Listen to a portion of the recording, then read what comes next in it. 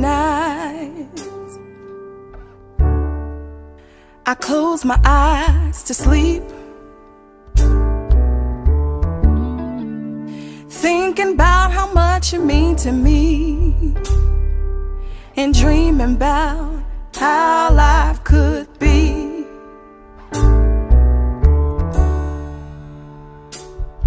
She did my hair and my makeup and made me all pretty, and when we got here, I was a little nervous and awkward at first, and the more you go, the funner it gets, and the posing gets easier. It's not, I don't even like my husband to see me in my undies, but I'm excited for him to see me in these pictures. I normally live in my PJs, my sweats. The only time I leave my house is for doctor's appointments or to shuffle children.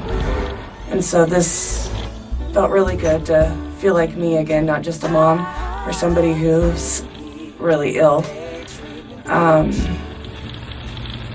I definitely recommend it for any woman, whether she's in a rut or she gets to dress up every day. This is different. And your deep conversations, they always leave me contemplating. This is a process I think every woman should do for themselves and for their significant other. It was really exciting to see all the pictures afterwards and pick the ones that you want, rather than having the photographer pick the pictures for you. I highly recommend anybody doing this for themselves and someone else. You came around, I must admit to you, you got me feeling so high.